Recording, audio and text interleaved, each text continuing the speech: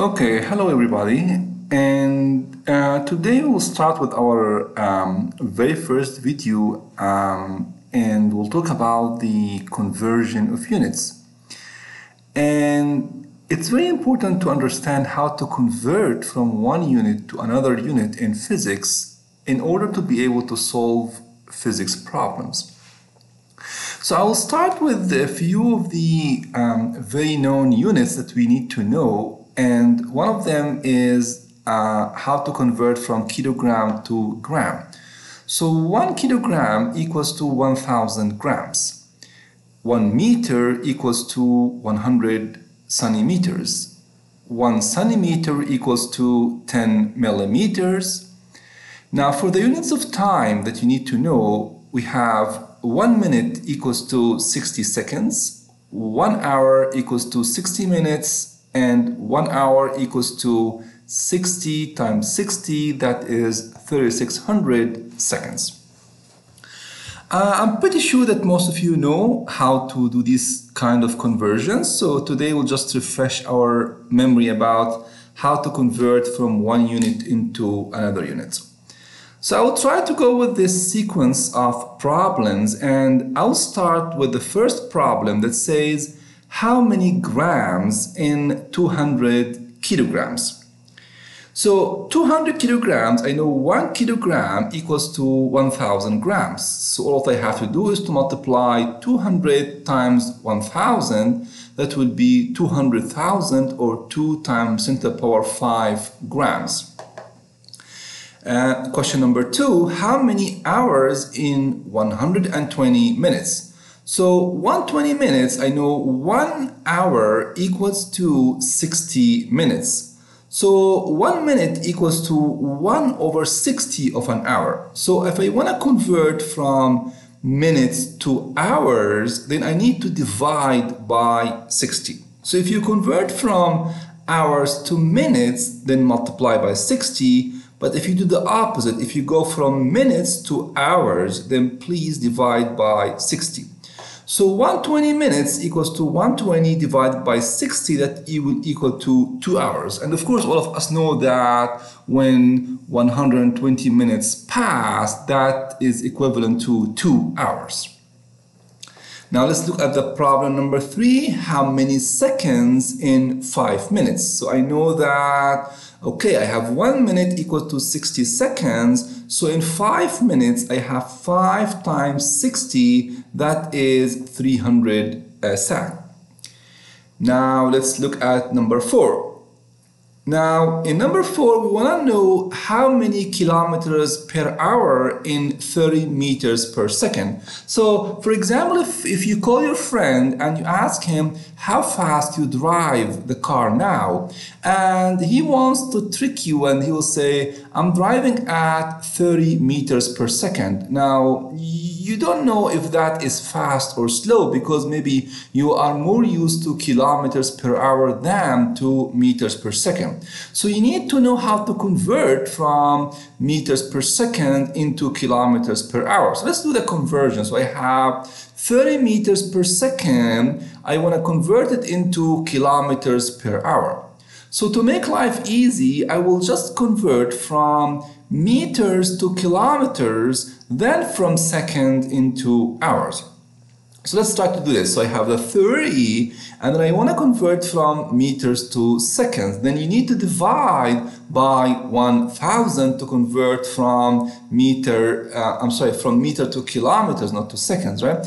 So again, I want to convert from meters to kilometers, so I need to divide by 1,000. Then I need to convert from seconds into hours. Now to convert from seconds to hours, as you can see here from my conversions at the left, that 1 hour equals to 3,600 seconds. It means that if you go from hours to seconds, then you need to multiply by 3,600. But what if I want to go from seconds to hours? Then I need to divide by 3,600. So here I divided by 3,600. But maybe you will tell me, no, you did not divide. You multiplied by 3,600. But look at this. Look at the second. The second is already at the bottom, at the denominator. So if I divide it, it will go the top to the numerator. So that's why I multiply by 3,600. Then use your calculator and you will find that the 30 meters per second are equivalent to 108 kilometers per hour, which is not very slow, not very fast. Maybe that is within the speed limit of most of the countries. Now look at the problem number 5. It says how many kilometers per hour in 20 meters per minute. So that's pretty much the same as number 4. So I have 20 meters per minute. So now I need to convert from meters to kilometers and from minutes into hours. So to convert from meters into kilometers, then you need to divide by 1,000. Then to convert from minutes to hours, then I know that 1 hour equal to 60 minutes. So I need to divide. But again, because minute is already at the bottom, at the denominator, then I need now to multiply by 60. So the answer would be 1.2 kilometers per hour. Now let's see number 6. Number 6 is pretty easy. It says that how many meters in 280 centimeters. That's pretty easy, right? Because we know that 1 meter equals to 100 centimeters. So to convert from centimeter to meter, then you need to divide by the 100. So to be 280 divided by 100, that would be 2.80 meters. Very, very easy, but we need to know these kind of conversions in order to do our physics, like any physics class. Now let's look at number 7. It says that if a marathoner can run with an average speed of 10 kilometers per hour, how far could she run in 120 minutes? So imagine that we have a runner that runs at 10 kilometers per hour and she runs for 2 hours, because 120 minutes equals to 2 hours. Now if you guys remember this very nice triangle that says that the velocity equals to distance over time. So v is the velocity, d is a distance, and t is a time. Now I know the time is 2 hours. Now why do I have to convert into hours? The reason is here we use hours, so I cannot multiply minutes by hours, so I have to multiply hours by hours. Then the d equals to v multiplied by t. Now the d is 10 kilometers per hour multiplied by 2 hours. That gives us 20 kilometers. So this runner was able to cover 20 kilometers in 120 minutes or 2 hours. Now let's look at the last problem here. It says how many meters in 56,100 millimeters. Now I need to convert from millimeter. I need to convert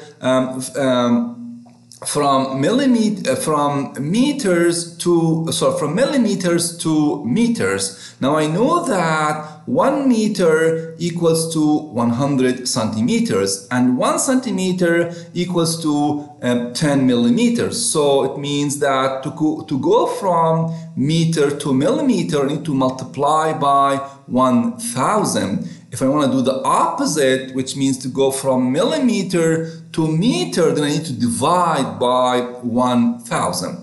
So to convert the 56,100 millimeters to meters, then you need to divide by 1,000, which obviously is 56.1 millimeter. So guys, you need to go to different maybe websites that do these units conversion and start to convert from one unit into other unit, because you need to know these basics in physics in order to be able to do other physics problems. So that's all for today for this lecture, and I will see you in more lectures very soon. Thank you so much and have a good day. Bye.